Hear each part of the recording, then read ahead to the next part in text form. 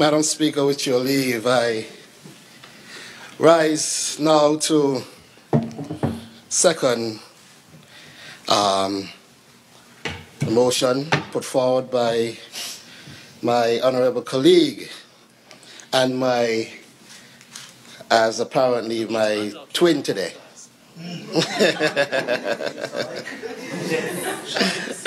And I promise this was not planned, that we speak on the same bill while dressing in similar suits.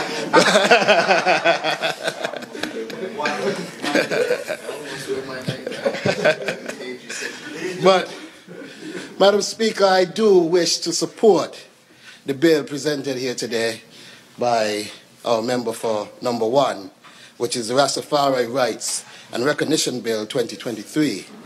And I want to say that this bill is a significant bill to our society. And Madam Speaker, if you would allow me to tell you how proud I am to stand here today in support of this bill.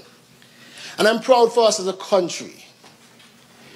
I am proud because as a country, this bill represents us stepping up to the plate and doing something that should have been done a long time ago. Madam Speaker,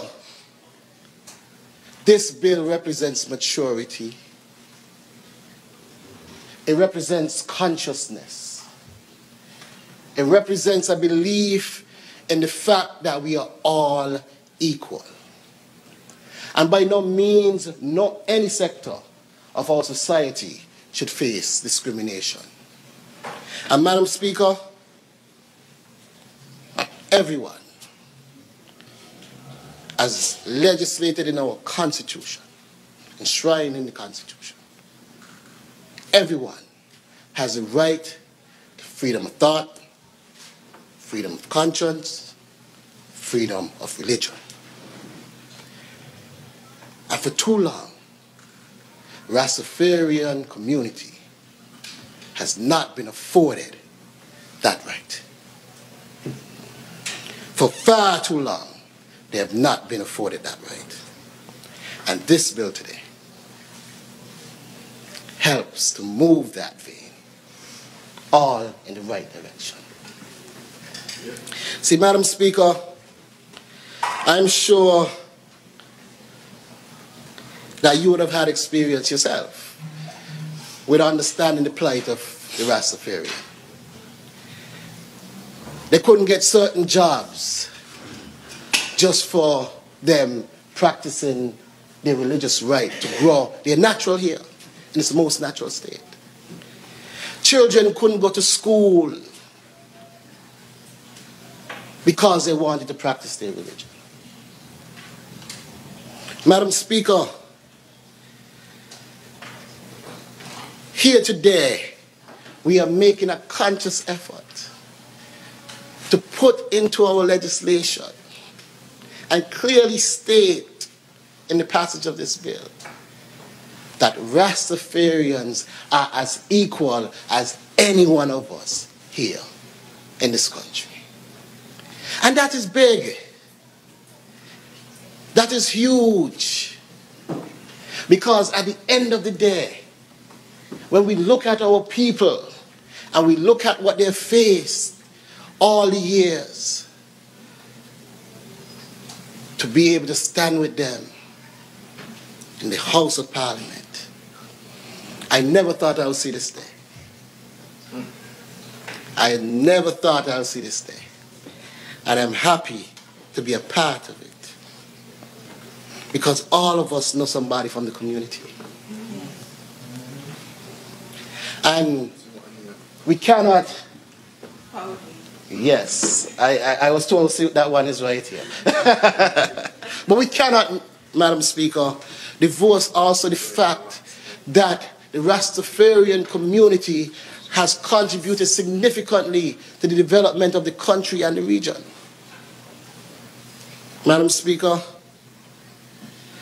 I personally, I respect Rasta liberty.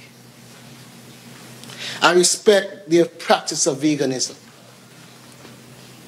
I respect the way they fully embrace and express their naturalness. I, Madam Speaker, am sure that I'm not the only one that appreciates and loves reggae music. Again, expression of the Rasta community. And Madam Speaker, it's also important to recognize the cultural and religious significance of cannabis in the Rasta community. The use of cannabis is deeply rooted in their religious practices, Madam Speaker. And for them, it's seen as a tool for meditation and connecting with their Creator. And for too long, they have been prosecuted for that. Police kicking in their doors even when they're in their own privacy. And today, we stand here to help put into our laws that day has come to an end. They are as equal as any one of us. And I am proud to be here to do that. Madam Speaker, that makes me want to sing a Peter Tosh. But I'll save that for another time. Madam Speaker,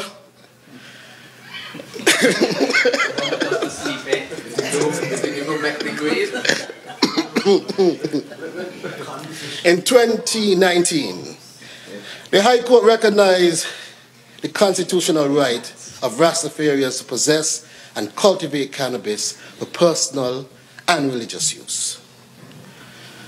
And the decision highlighted the need for the state to acknowledge and respect these rights.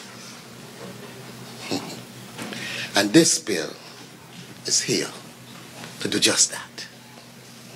Equal rights and justice. I should start to sing now.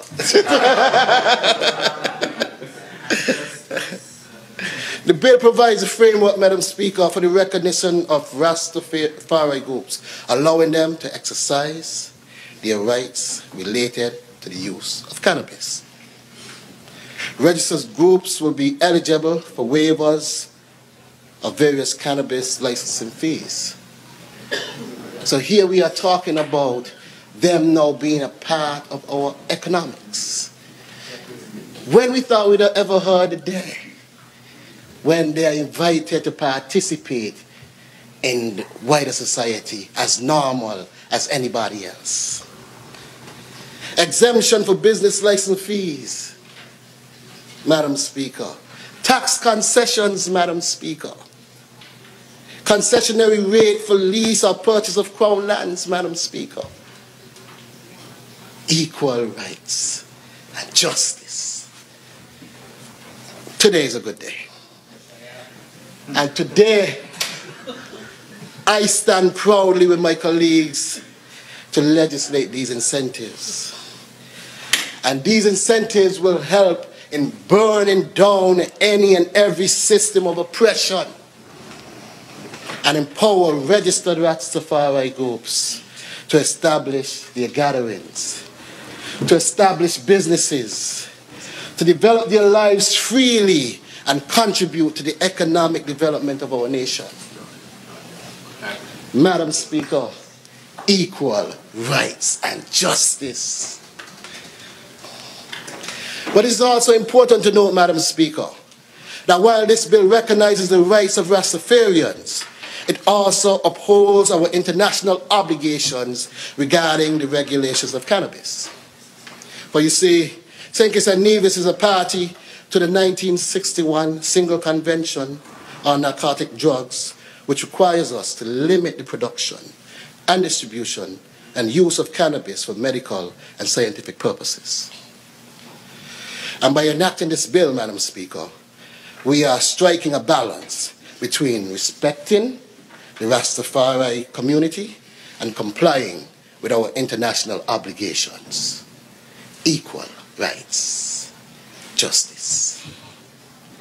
And so, Madam Speaker, I don't wish to take up all the time because we have a long legislative agenda today.